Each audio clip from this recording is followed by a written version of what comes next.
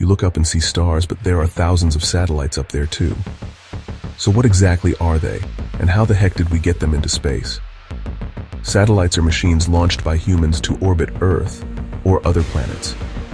They send GPS signals, track weather, help us make phone calls, even stream your favorite shows.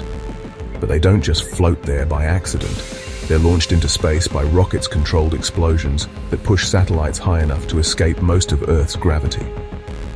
Once they're fast enough and at the right height, they stay in orbit, balancing between falling back to Earth and flying away into space. Some satellites orbit every 90 minutes while others stay perfectly still over one spot. It's all a dance between speed, gravity, and altitude.